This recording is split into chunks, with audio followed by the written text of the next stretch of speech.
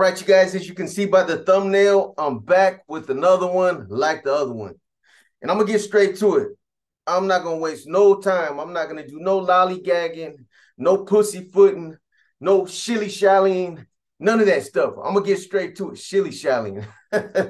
You guys like that?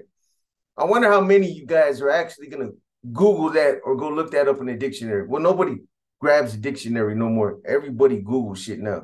Who's going to go and grab a book or a dictionary? Anyways, I'm going to get straight into it. But before I do, let me just say this real quick. For those of you that have been asking about inner demons, I will put an episode out tomorrow. Don't quote me on that. But the next video I drop will be on inner demons. Or I'll drop 2 videos. I'll make sure I get that one in. I know some of you have been asking for the next episode. I'll get around to it. I promise you that. So just trust me. I'm on it. So like I said, this right here is going to be a continuation or a follow-up on that death row story regarding the fatal mono stabbing and the hypocrisy of death row politics. But first, before I get into this part of the story, let me bring something to your guys' attention that definitely affected the first part of this story.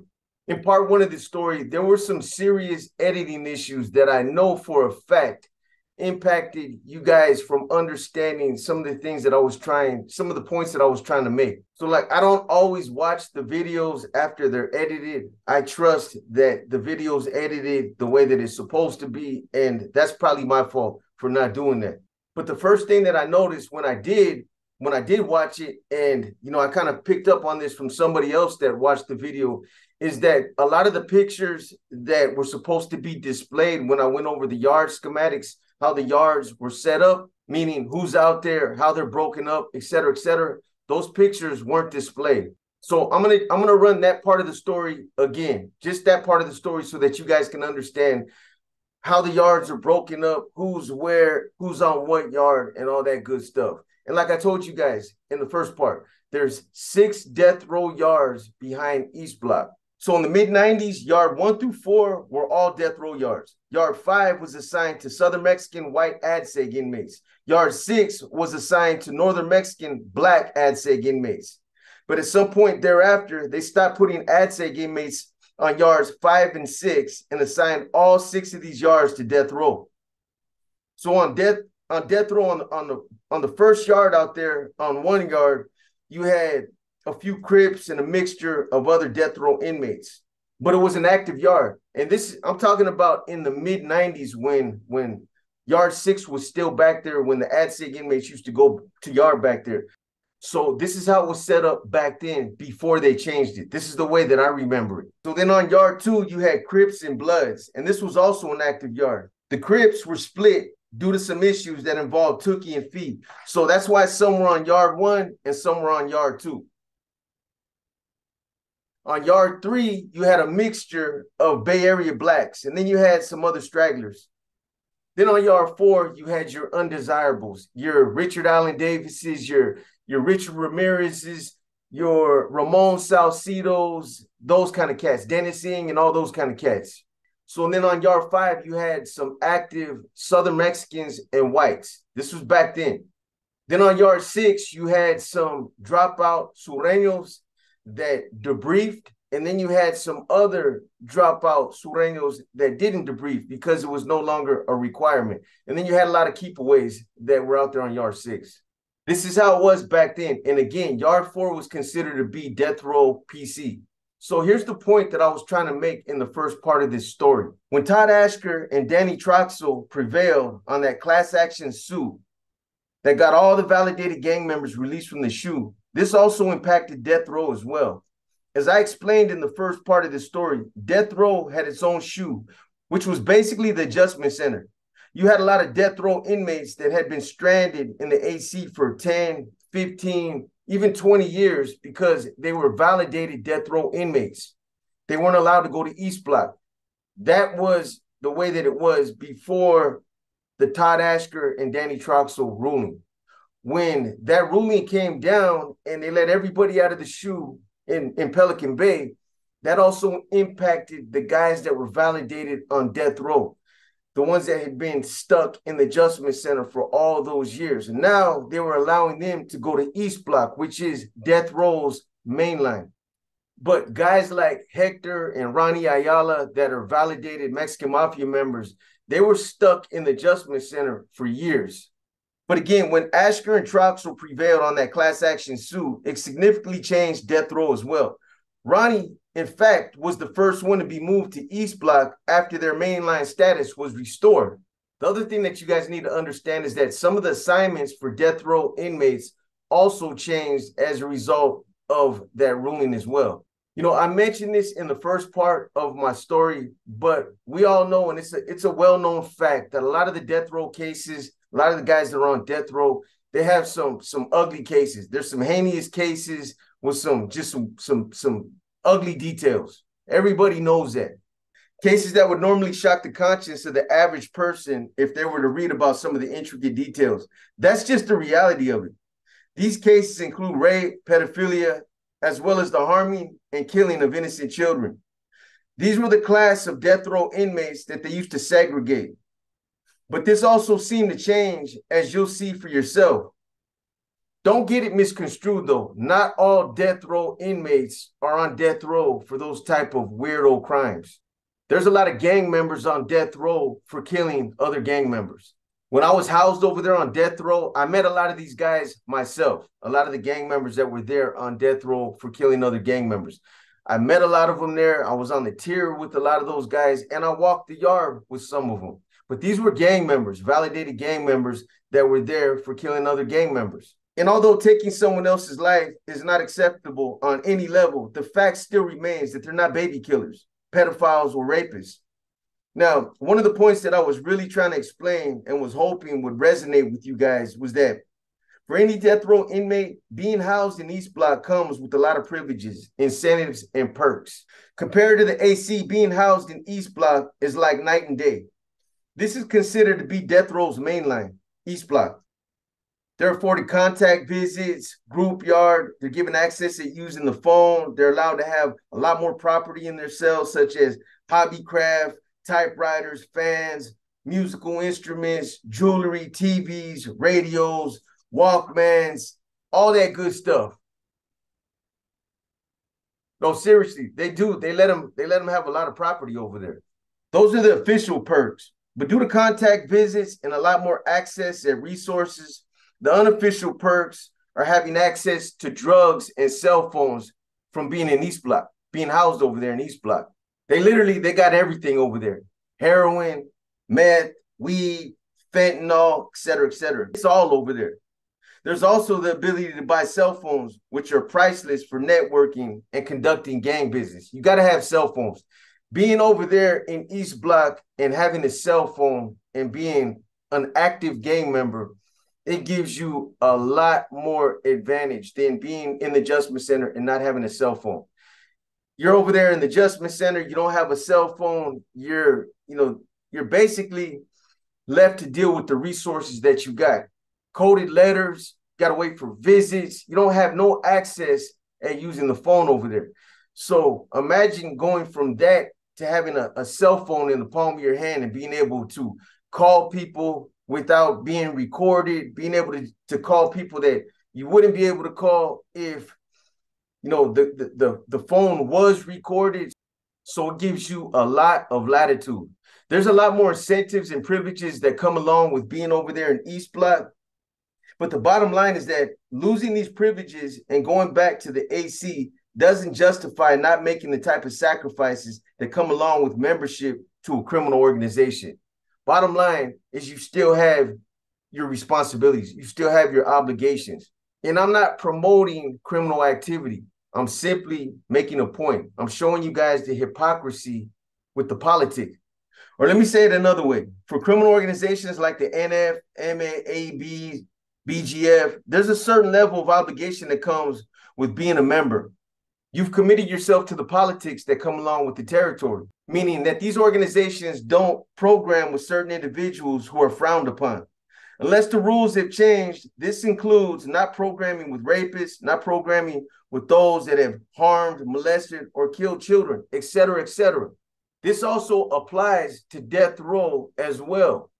There is no exception, nor is there anything that makes a death row inmate exempt from these obligations.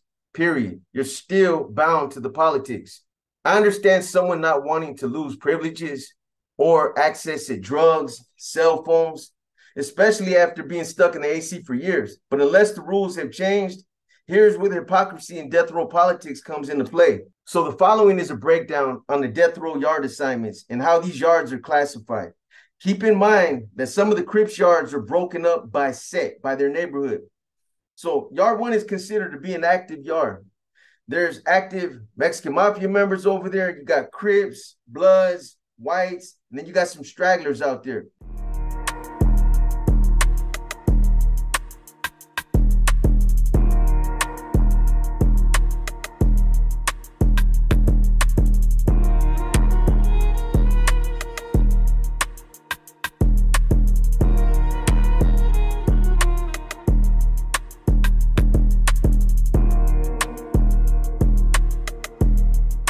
Yard 2 is considered to be an active yard as well.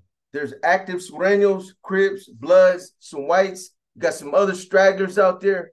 And here's just a few individuals that are assigned to Yard 2.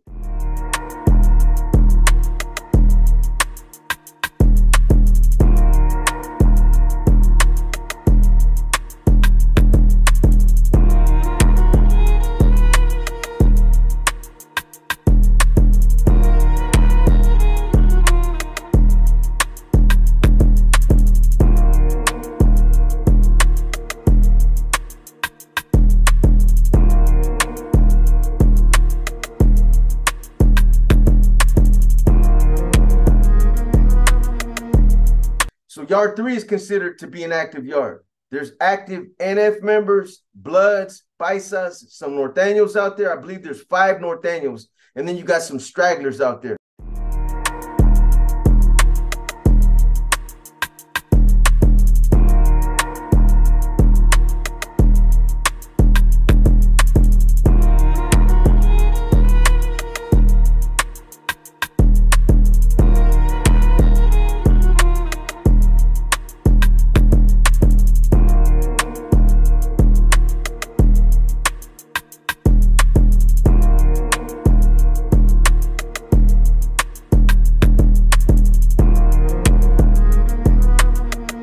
So Yard 4 is still considered a non-active yard. You got your rapists, your baby killers, and your pedophiles over there. There is no active gang members on Yard 4.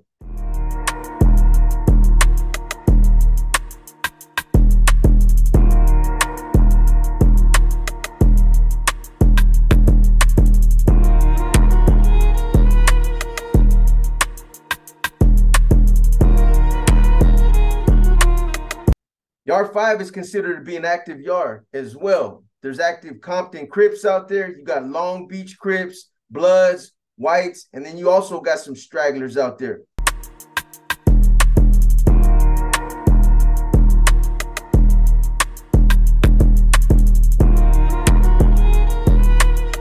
Yard 6 are dropout Sureños and Bulldogs. Now, like I said earlier, some of these guys have debriefed, and then there's others who just walked away since debriefing is no longer a requirement. So now that I broke down all the schematics of the yard arrangements or the yard assignments, let me go back over the other issue that was lost in translation, or for the same reasons that was lost because the pictures weren't depicted.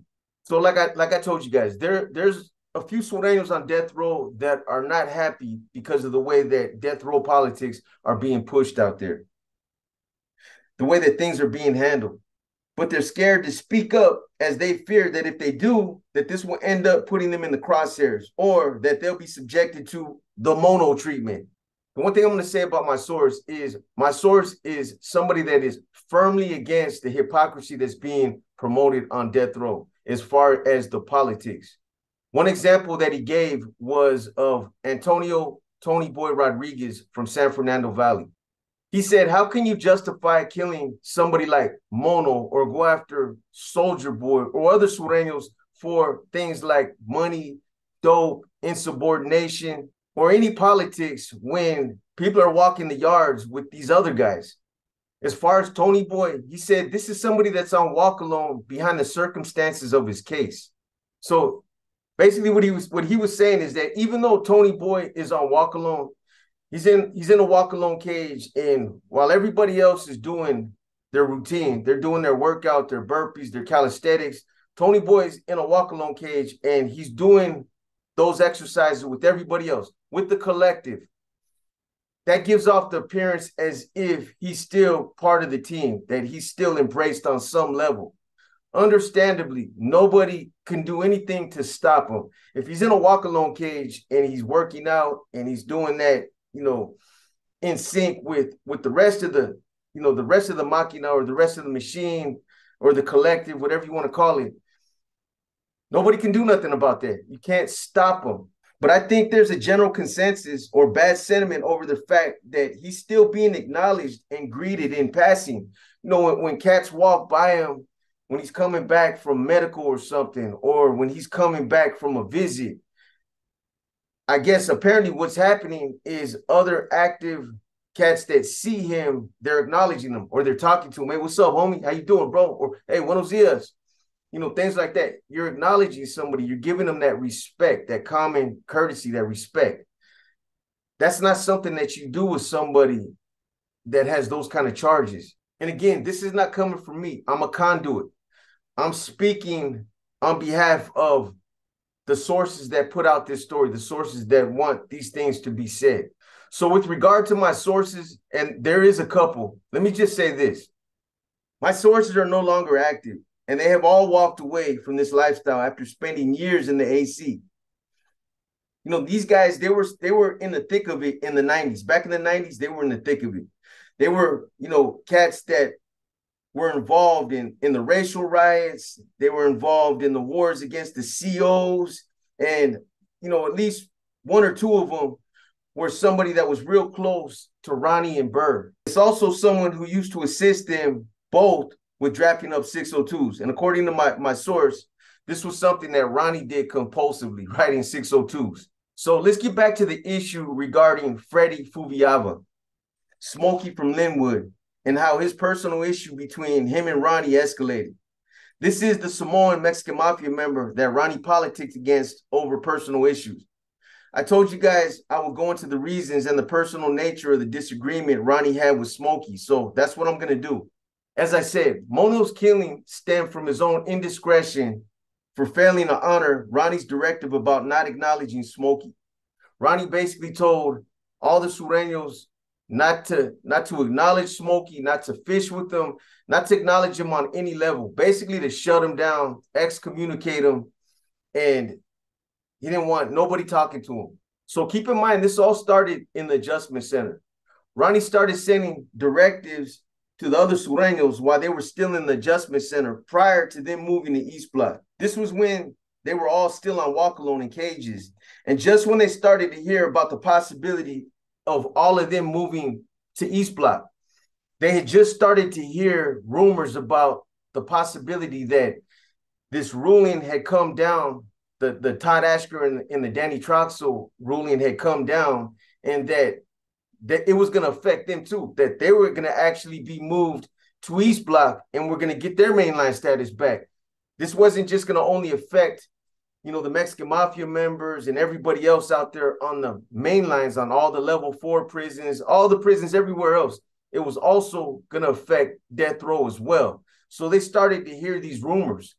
They started to hear these rumors that, hey, we're finally going to, they're finally going to open up the gates. They're going to free us. They're going to break the chains after all these years. They're going to let us go over to East Block and do our thing over there. And that's huge. I'm sure it was huge to a lot of them. These guys had been stranded over there for years. I spent a lot of time with a lot of these guys over there in the adjustment center. So I can just imagine putting myself back over there. I can imagine the excitement that these guys probably felt when they actually came in there and told them, hey, you guys are probably going to be all going to East Block. You guys are all going to end up getting released from the adjustment center, and you guys are going to finally be able to go to East Block and program with everybody else. I can just imagine. I know how it was over there in the adjustment center. Everybody, it's that building, it's there's 3 tiers over there. It used to be a cool spot to go to. especially for ADSEG inmates. It was a cool spot. We go over there, we'd have radios, we'd have everything, sweats. Death row inmates would hook us up, Walkman, headphones, the whole hookup. But I want to say towards the later part of the 90s, they came in there and they redid the whole adjustment center. They came in there and they took all the gates down in the front of the cells and put up, solid doors and solid walls. So yeah, like you were in a dungeon back there now.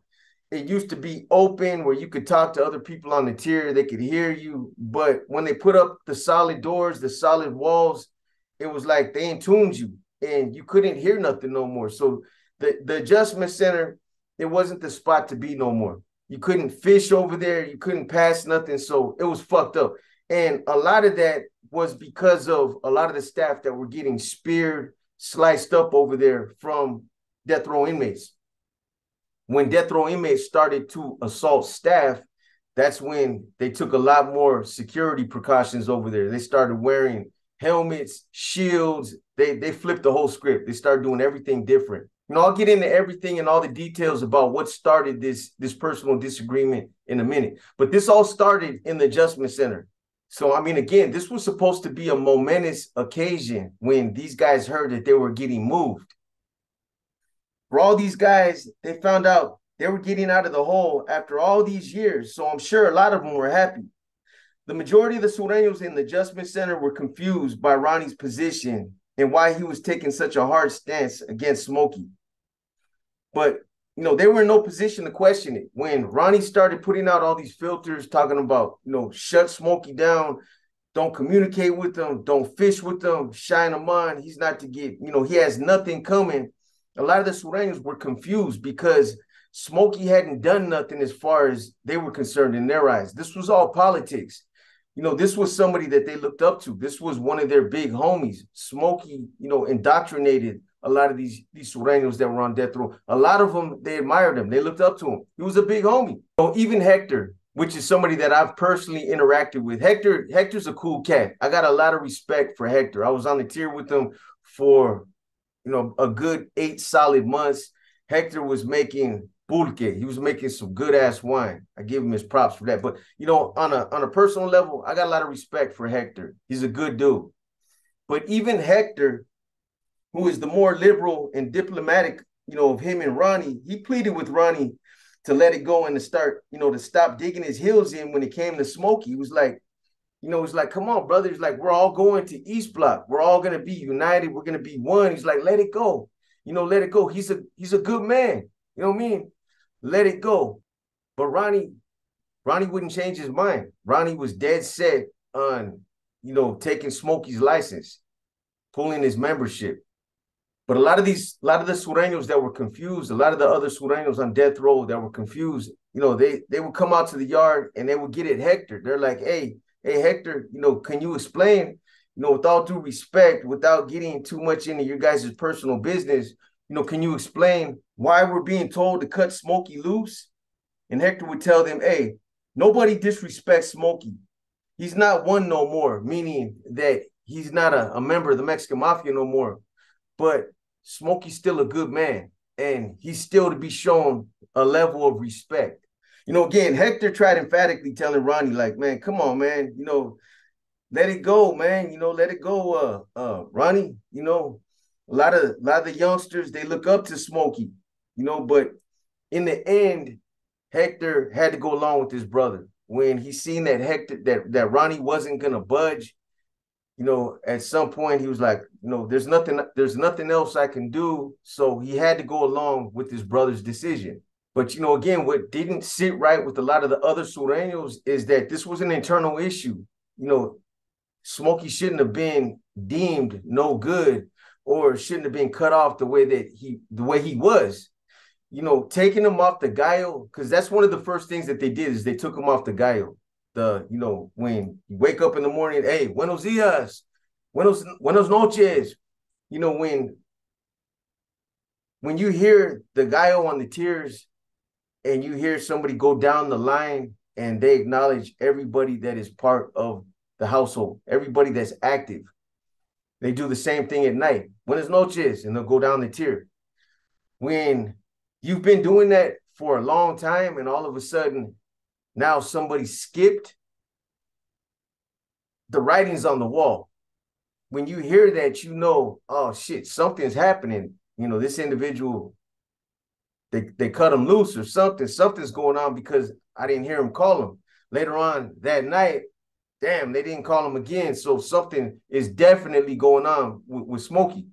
And not only do the inmates hear about this, so even the COs, they probably even heard it and were like, damn, they didn't say nothing to Fubiava. So they even knew that something was going on with Smokey when you don't hear him being acknowledged anymore. And, you know, I'm sure when they pull him out of the cell and they take him on an escort somewhere, they're mindful of what's going on while he's being escorted. They're paying attention to who's acknowledging him and who's not acknowledging him. So, you know, it didn't take a lot of time for them to pick up on it that, you know, Smokey was being excommunicated for some reason. And a lot of these sureños that were on the tier with them, you know, they were being told not to acknowledge him and not to speak to him. But a lot of them felt like this was secondhand dry snitching, that, you know, to do that openly on the tier, it's basically advertising that he's got an issue or he's in trouble. So like my source said, Smokey wasn't a piece of shit. He didn't do nothing like, you know, he didn't catch a foul case.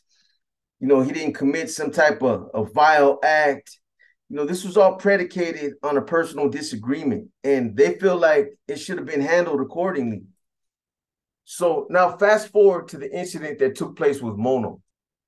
At one point, Ronnie ends up getting rolled up from East Block, and he goes back to the Adjustment Center. According to my source, this is when word was sent back to East Block to put the wheels in motion to go ahead and get rid of Mono. And that's what happened. According to my source, Ronnie never thought that they would ever go to East Block. He never thought that they would ever get released from the AC and get sent or get moved to East Block. He never thought that any ruling would ever come into play. He never even thought that the Mexican Mafia members that were in Pelican Bay, he didn't think that they were ever going to hit the main lines. He was like, you're crazy. They're never going to let them out there on the main lines. I thought the same thing myself. I thought there would be a bloodbath out there, considering all the blood that had been spilled over the years. I didn't think they'd ever let everybody that was validated in the shoot programs, Corcoran, Pelican Bay, Tehachapi, I never thought they would let them back out to the mainlands, but they did. So Ronnie thought that they were stranded back there for the duration and that they'd never see the light of day again, that they'd never get moved to East Block. So he thinks that they're stranded. He thinks that everybody up in Pelican Bay is stranded. None of them are ever going to hit the main line. This is just, it's wishful thinking, but it's not going to happen. But next thing you know, all these Mexican Mafia members, they start popping up in Folsom, High Desert, Corcoran. Ronnie started to panic. According to my source, he started to panic.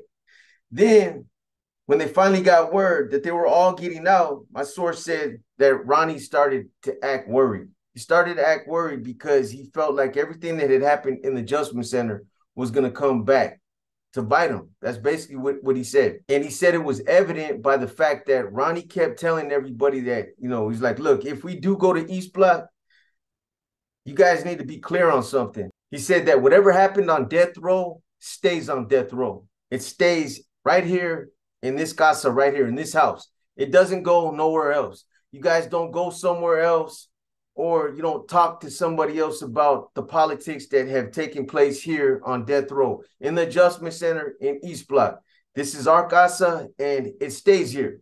Now, that's not something that you would normally tell, you know, your people unless you were really worried about something coming out. That's just not something that you would say. It seems kind of out of character. I don't know. Maybe that's just his way of saying things. I don't know. But again, it was the general feeling that Ronnie was concerned about all the bad calls that had taken place. He knew that if they got moved to East Block, that all the Mexican Mafia members there would start to communicate and network with the rest of the organization. You know, the other members that were in Pelican Bay. And, you know, once they got out, whether they were in High Desert, Salinas Valley, Ironwood, wherever they landed, that they would start communicating and that people would start talking. That's what people do. They start talking. So that's what they felt like. They felt like he was worried about that. But as far as Smokey personally, it was assumed that Smokey would expose what he knew about missing money, bad calls, and other issues. Smokey was perceived as being a direct threat to Ronnie's political career. That's what he was worried about. And he knew that Smokey knew about all these dirty little secrets. The best way to silence your potential threats is to eliminate them. So when it finally came time for everybody to move to East Block, when they came over and they were like, hey, all you guys are moving, pack it up. Here's bags for everybody. They came in with all the carts. You know, we're going to do this a little bit at a time. I'm not going to just do one big massive move. Ronnie was actually the very first one to go to East Block, to get shot over there to East Block. He was the first one to be given bags, carts, pack your stuff. You're going to East Block. And coincidentally, Smokey just so happened to be the second one to move to East Block. So here's the main issue right here. The main issue that started the animosity between Ronnie and Smokey, it all started over a cat named Gabriel Castaneda, Gato from Puente, and how dudes like this were getting passes. The majority of the Sureños over there wanted to blast this guy behind the details of his case. He raped, sodomized, and killed a nurse at a methadone clinic. Gato had apparently been programming with them for about 10 years, and nobody knew about the details of his case. I'm not sure how you miss something like that, but that's a big foul. So they're having a conversation on the tier about novella, and Smokey says something to the effect of, man, I don't like the storylines in these novellas. They're always showing some cat that's, you know, sexually abusing women. That basically they're taking the pussy. That's excuse my French, but that's what he said. He's like, man, you know, I don't like that shit. I don't like to watch shit like that. Cats that are fucking cats that are raping women. It's just some foul shit. You know, I'm sure when Smokey said that, there were probably, you know, a few sets of ears on that tier that probably perked up and thought that they were talking about them. So apparently when they're having this conversation, Gato, he hears the comment and he assumes that Smokey's talking about him and the details of his case. Truth be told, Smokey didn't know nothing about this guy's case. And if he did, he didn't know about those kind of details. So Gato, he's mad. He goes out to the next yard and he goes and he finds Ronnie and he complains to Ronnie. He's like, hey man, he's like, check this out. You know, Friday night or whatever, you know, I'm on the tier and next thing you know, I hear Smokey and such. They're having a conversation and they're talking about my case. They're throwing me on blast. You know, they're talking about the details of my case. So he goes and he cries to Ronnie about it. And Ronnie pulls Smokey aside and he gets on his helmet. He's like, hey, you know, what are you guys doing? Why are you throwing this guy's business out there on the tier? Why are you guys talking about him? And Smokey's like, what are you talking about? It's like, nobody was talking about him. I don't even know nothing about his case. What kind of case does he got anyway? So anyways, that conversation right there, Ronnie tells him to kill it, whatever. Smokey says, you know, I ain't got nothing else to say to that dude. I'm not going to say nothing else to him, but I wasn't talking about him. But this ends up perking Smokey's interest. He gets curious, like, what is he worried about? So he goes to the law library. This completely caught him off guard. You know, he's like, let's see what this cat, you know, what kind of charges he's got. He's worried about something. So he goes to the law library. He pulls his case. He goes in there. He gets one of those, the legal books, because all death row cases are in the law books. And if they're not in the law books, you know, just the case, they're in the appeals. All of them, they go through the appeal courts, the Ninth Circuits and all that. So he pulls one of those books. I think it's called California Reporter or something like that. He pulls one of those law books and he finds Gato's case and he's floored by what he reads. He's like, you fucking got to be kidding me. But he's like, man, fuck, I'm going to copy this shit. So he makes copies. He makes copies of the case and he gets back on the tier and he starts sending copies out. He's like, hey, check it out. Check out Gato's charges. So everybody starts reading about his charges. And when they put your case in those kind of law books, there's a spot in there that's called like factual background, where they go into the nitty gritty, the details. So that's what Smokey and everybody was reading. They're like, man, fuck, this is crazy.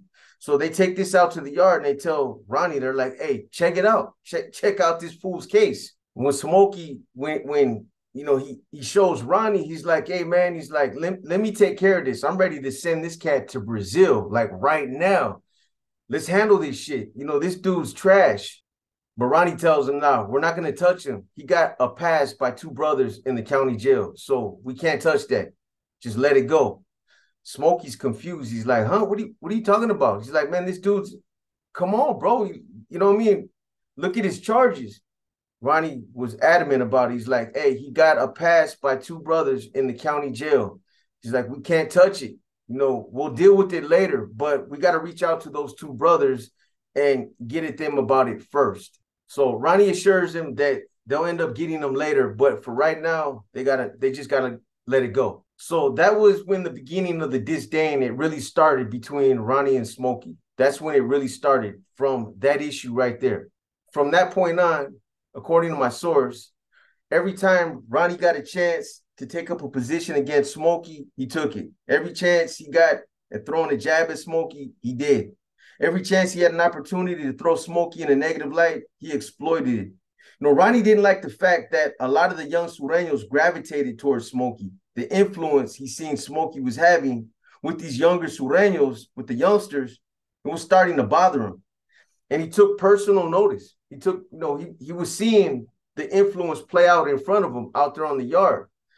When, you know, you're a leader and there's somebody else that has leadership potential, or they have those same, you know, characteristics, and, you know, there's somebody that allows their ego to get involved. If there's always, you know, the manpower is always gravitating towards one individual, but they're not always gravitating towards the one that feels like they should be, then, you know, the ego gets involved and it just starts to cause resentment. It starts to cause friction. And according to my source, that's what happened. Again, this is not coming from me. This is coming from my source. So let me make that very clear. So then there was another incident that happened where a youngster came out to the yard one morning and out of nowhere acted like he had a wild hair up his butt. He got out of line and got real disrespectful with everybody out there on the yard. And, you know, Smokey and the rest of the yard wanted to get this guy, but Ronnie stopped it. Ronnie jumped in the middle and he stopped it. So, you know, he saved that youngster. But a couple of weeks later, that same youngster came back out to the yard and he J-catted off. He came out there, you know, he's probably one of those cats that had half his hair combed, but apparently he tried to swing on Smokey. And when he tried to swing on Smokey, practically the whole yard, they swarmed on him. And this guy fell down. Ronnie, from my understanding, tried to break it up, but, you know, the whole yard swarmed on him and they got him. So a few weeks later, that same youngster, he came back out to the yard and he J-catted. He J-catted out on everybody. Again, the second time. You know, this is probably one of those kind of cats that had, you know, half his hair combed, probably had one eyebrow, wearing dirty fucking boxers and T-shirt that had coffee stains all over. But he came out to the yard and he started acting crazy. He started walking laps real fast and then came up to Smokey and then he tried to swing on him. When he tried to swing on Smokey, Ronnie again tried to stop it, but the whole yard, practically the whole yard swarmed on him. This cat fell down on the ground and he never got back up. They were stomping, the whole yard was stomping this cat out. So they packed this cat out.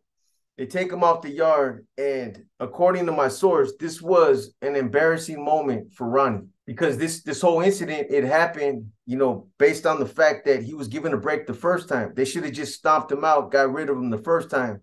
But since that didn't happen, he was allowed to come back out there, and this second incident kicked off. So anyways, now when they get over there to East Block, Smokey should have been put on a group yard with everybody else. But because, you know, they took him off the Gallo, nobody was acknowledging him in East Block. You know, by then, everybody knew that there was something going on with Smokey, including the administration. Smokey goes to classification, and he's got like 15, 20, 10, 30s. You know, there's other people on the tier that know that he's obviously cut off, that, you know, he's excommunicated. So people started dropping kites. Hey, Fuviava is obviously in trouble with his people. They're not acknowledging him anymore. So instead of them putting him, Smokey, on a yard with the other active Sureños, they put him on a different yard, yard 5, with, Compton Crips, with some 415ers, some Long Beach Crips. These guys were like, hey, Smokey could come out here and kick it with us. We ain't got no issue with Smokey. Yeah, let him come out here. So Smokey goes out there to yard 5 with those guys instead of yard 2 or 3 or yard 1 where everybody else was at. So here's somebody that's being shined on. Here's somebody that's being excommunicated. Smokey goes out to yard 5. He goes out there and, he continues, even though he's being shined on the way that he was, he still goes out there and continues, to follow through with the obligations that he knows is right, what he's supposed to do. So my source told me that, one day they're out there on the yard and all of a sudden the gunner starts shooting at 5 yards. Something kicks off on 5 yard. This yard is assigned to the Compton Crips, the Bloods, the Bay Area Blacks, Asians, and the American Indians. So an American Indian by the name of Michael Martinez comes out. They call him Apache, who's there on death row for raping a 10-year-old girl and for killing her mom. So this guy ends up coming out. He's all bloody. He's got some big ass holes in him. He's got some ooh-wee knots all over him. But he comes off the yard. He's bleeding profusely. He allegedly had been stabbed multiple times. So after they take Apache off the yard, they go and they get Smokey. They cuff Smokey up and they bring him off the yard. Others who had front row seats to the incident said it looked like Smokey was trying to kill this guy because Smokey was hitting this guy so hard with the knife that the handle had broke at one point. But, the one thing that resonated with a lot of the Sureños from this incident right here on the yards 1 and 2, those that still respected Smokey, is that they seen that he was still active and sticking to the rules of the game. This demonstrated another level of hypocrisy, and it clearly showed that not everyone was playing by the same rules. But here's another incident. Here's another incident that kind of just made things even worse. But here's another incident that took place almost like 3 weeks later after Smokey allegedly stabbed Apache. So there was a young Sureño on yard 2 named Froggy from Riverside. Froggy gets out there to the yard and he basically refuses to respect a standing order to leave others alone out there that were convicted of crimes considered to be crimes of moral turpitude. I'll get into why this standing order was implemented, but first, let me tell you guys what happened. So after being out there with this guy by the name of Eric Bennett, who was there for rape and killing 2 women, Froggy decided that he didn't want to be out there with this kind of trash anymore. He was like, you know what, fuck that, I don't care.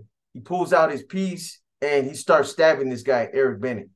But 2 other Sureños stop Froggy and pull him aside. They step in and basically scold him for what he did. Meanwhile, the gunner missed the whole incident. So this guy Bennett doesn't say nothing. He washes the blood off his clothes, cleans up, and acts like nothing happened. But then he goes back in the building and he gets it. So when Ronnie found out what happened, what do you think he did? My source said, you think he told his people to go out there and stab this individual since he became aware of the charges? You think he told them to go out there and get rid of this dude?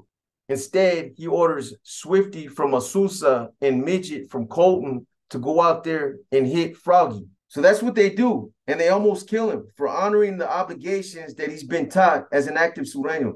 This goes down as another example of the mono treatment. So the justification for not going after these guys with foul charges is being attributed to the agreement to end hostilities.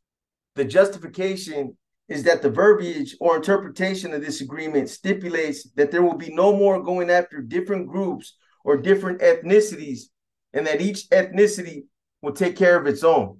In other words, the justification for not going after the undesirables is based off of the agreement to end hostilities. My source said that this is just a poor excuse to justify staying out there where all the drugs are at and to simply skirt their obligations. Furthermore, let's just say for argument's sake that this was true, even though we all know it isn't. He said, well, then what happens when people refuse to take out their own trash? Do you allow their trash to coexist, or do you take your own steps to remove the problem? The jury still seems to be out on that one. Not only that, but This is another example of the hypocrisy being applied to death row politics. My source said they're making their own rules because that's not how this agreement to end hostility is applied on level 4 yards. So meanwhile, the last issue I'm going to get into before I wrap up this part of this story, there was one other issue that added a little bit more fuel to the fire. And this is when several Mexican mafia members were called back to the county from Pelican Bay. They were called to come down to testify as character witnesses. Lalo from Lomas apparently called a bunch of Mexican mafia members to come down and to testify in his case. And this is a, an old tactic that used to be applied all the time. When people were pro per and they had the ability to utilize different type of court resources, they would try to bring down a bunch of people from Pelican Bay or Corcoran, a bunch of Mexican mafia members, a bunch of NF members, a bunch of AB members, whoever they were going to bring down. They would call all these guys down to the county, and the whole purpose wouldn't be to really testify in the case. It would be to either handle some business. Sometimes they would call a target down there, or a lot of the times it was just to have everybody come down and to be able to just talk about business, organization business. The NF does it, the Aryan Brotherhood does it, the Mexican Mafia does it, the BGF does it. So Lalo calls all these guys down to the county jail. So while all this was going on, another MM member called Smokey down there, and it just so happened that all this went down at the same time. While all these guys came down from Pelican Bay, Smokey was being pulled from San Quentin off of death row. But when Smokey got down there, the sheriff went to the judge and told the judge that they didn't want Smokey housed in that jail because of his case. Smokey was on death row for killing the sheriff. So they end up housing Smokey in Lancaster on an EOP yard to keep him isolated and away from everyone else. All the other Mexican Mafia members that came down from Pelican Bay, they were all housed in Lancaster as well. But they put them all in another unit. They put them in another housing unit, and they kept them separated away from Smokey. But here's the thing. My source said that when they brought Smokey back from court, Ronnie was all paranoid. He tells Smokey, how come they didn't call me or Hector down there? Ronnie apparently assumed that they called Smokey down there to ask him questions about what was going on death row. Ronnie also seemed to be envious over the fact that they called Smokey instead of him, as if Smokey was starting to have more influence than them. But this was all in Ronnie's head, and his resentment towards Smokey was only growing deeper. But there's still one more issue that kind of contributed to this. There used to be another Mexican Mafia member by the name of David Fierro, D from Fontana. I was actually there with him back in the mid-90s before he got his death penalty case turned over. Well, D apparently came back from court one day with a huge chunk of black. When he got there, he landed on the tier with Smokey and gave Smokey the chunk of black. Smokey tells D to cut it up and to give a little bit to all the camaradas on his tier. D breaks everyone off a little bit, but he saves the majority for Ronnie. When Ronnie finds out that he didn't get all of it, he goes ballistic. He gets mad at Smokey for telling D to give a little bit to all the other camaradas on the tier with him. He's mad because he didn't get all of it. Bottom line, he was upset that it didn't go directly to him and that it went to Smokey. That's what the issue really was about. It was the fact that, that's Ronnie's house and it should have went directly to Ronnie, and Ronnie should have got it in its entirety, the whole thing. That's what he was upset about. And I can understand that to a degree. Smokey apparently didn't know nothing about black. He never fucked with black. But, as somebody that used to fuck with it, I can imagine how Ronnie felt about it. When you're somebody that indulges in something like that, no doubt about it, you want all that shit. Give me all that shit. So this is going to conclude this part of the story. There's going to be a part 3 that's going to go into a little bit more of, some of the issues about death row politics. But this right here, this pretty much sums up, what the disagreement was with regards to Freddy Tubiava. So there's obviously going to be a part 3 to this story right here. And, I'm going to touch up on a little bit more of the hypocrisy regarding death row politics. But right here, as far as, the disagreement between Ronnie and Freddie Fuviava, Smokey from Linwood. This pretty much sums that part of it up. So anyways, I hope you guys enjoyed this story right here. I know it's a little different, but again, this is coming from cats that are on death row that are no longer active. They want to put their truth out there, what they went through and why they don't agree with some of the things that are going on death row, the politics of it. And this, again, this is not directed at anybody in particular. This is death row across the board. You have NF members that are out there on yard 3. You got Wevel, James Trujillo, that's out there with 5 other Norteños that are on yard 3. You got other cats on the 5 yards. So this isn't just directed at one organization or one group. These politics are being pushed on death row across the board with everybody. So these are different politics from what you see out there on level 4 yards. This wouldn't be allowed to happen out there on level 4 yards. I'm sure you guys would agree with that. But you guys give me your opinions. What do you guys think about everything that was pointed out in this story right here? Everything that my sources put out there. What do you guys think about it? Anyways, I hope you guys enjoyed this story. I got another one coming out for you guys tomorrow. Again, for those of you that have been asking about inner demons, I'm going to try to get on one tomorrow. Anyways, with that being said, I hope you guys are ready for Halloween. Be safe out there. Shit gets crazy. Anyways, I'll be back hopefully again tomorrow night. It's your boy B, and I'm out.